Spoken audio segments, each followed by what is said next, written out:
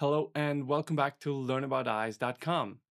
This week I'm going to show you how to insert a nylon suture into a Preserflo implant to prevent postoperative hypotony. So let's go.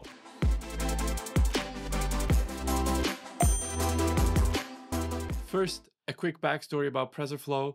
Preserflo is a fantastic implant used in glaucoma filtering surgeries. It has a length of 8.5 millimeters, an outer diameter of 350 microns, and an inner diameter of 70 microns. It was initially developed by the company InFocus. That's why you can find the word InFocus Microshunt in the earlier publications. In 2016, the company InFocus was bought by Santen, and InFocus Microshunt was renamed to Preserflo Microshunt. In 2021, Santen has sold parts of their rights for Preserflo to the company Glaukos. Now Preserflo is distributed by Santen in Europe and Asia, and by Glaukos in North and South America, as well as Australia. While Preserflo has become quite popular because it creates these beautiful, wide, diffuse posterior blebs, it also causes quite a high number of early postoperative hypotonies. There are basically two types of hypotony: numeric hypotony and symptomatic or clinical hypotony. Numeric hypotony is just you measuring a low eye pressure. Depending on the source, this can be defined below an IOP of 6.5, 6, or 5 millimeters of mercury.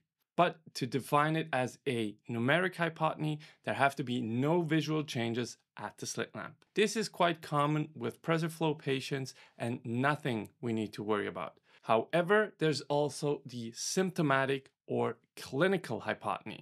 This is when we have a low eye pressure and also see some changes at the slit lamp. Most commonly, those changes are shallow anterior chamber, choroidal effusions, and sometimes choroidal folds. Depending on the severity, these changes are noticeable to the patient and need to be treated. This treatment can range from AC fill with air or viscoelastic, here an example of an AC fill with air, up to a surgical intervention with surgical drainage of choroidal effusions. This can be stressful for the patient as well as the surgeon, and we definitely have to have the goal to have as few of these interventions as possible. In the literature, the numbers for numeric and symptomatic hypotony fluctuate quite a bit. Numeric hypotony is usually around 15%, and symptomatic hypotony seems to be between 5 and 10%. However, there are some studies that mention a lot higher hypotony numbers, as for example this one. As surgeons, we always have to aim for perfection. We always want the lowest possible complication rates. Therefore, it's our duty to find changes in our technique to bring those numbers down. Most studies show a post-op pressure development like this. You can see a clear dip in the first 6 weeks. I personally have been putting 10-0 nylon ripcords in all my Preserflo patients since December 2023. And this is what my post-operative pressures look like. You can see there's no more dip in the early postoperative phase. And on top of that, my symptomatic hypotony rates are now very close to 0%. And here's how I do it. I put a 10-0 nylon suture into the Preserflo at the time of surgery. I use a spatula needle to anchor the suture in the cornea. Note that I put the suture as far posterior as I can.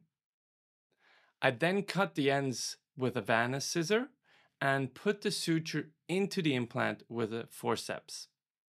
This can be a bit tricky, especially when you need to use your left hand. Use a high magnification, this will help you succeed. I then thread the other suture end underneath to keep it posterior. Let me show you the flow difference before and after the suture is in place. This is before, and this is after. That difference is just impressive, right?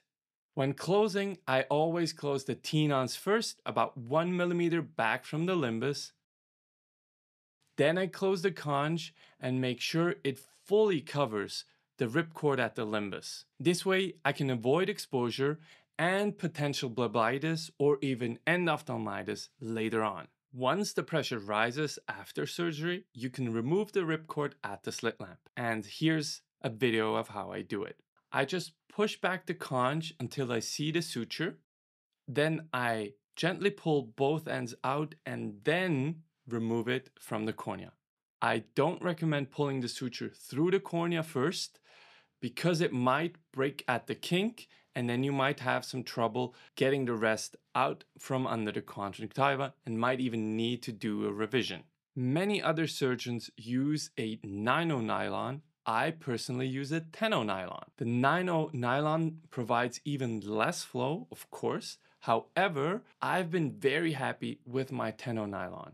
And I even have some patients that remain on a fantastic pressure long time after surgery with the suture still in. This patient, for example, has a pressure of 10 without any meds at post-op month 3. And as you can see, the ripcord is still in. This was my early technique, so the ripcord is exposed and I will need to remove it, but with my new technique, it won't be a problem anymore. And did you notice the beautiful bleb? Since I've been putting this suture in, I found that I do a lot less 5FU and needling for my Preserflo patients. And my blebs seem to be more calm. I'm not fully clear on why this could be, but I imagine it has something to do with the aqueous flow under the tenons.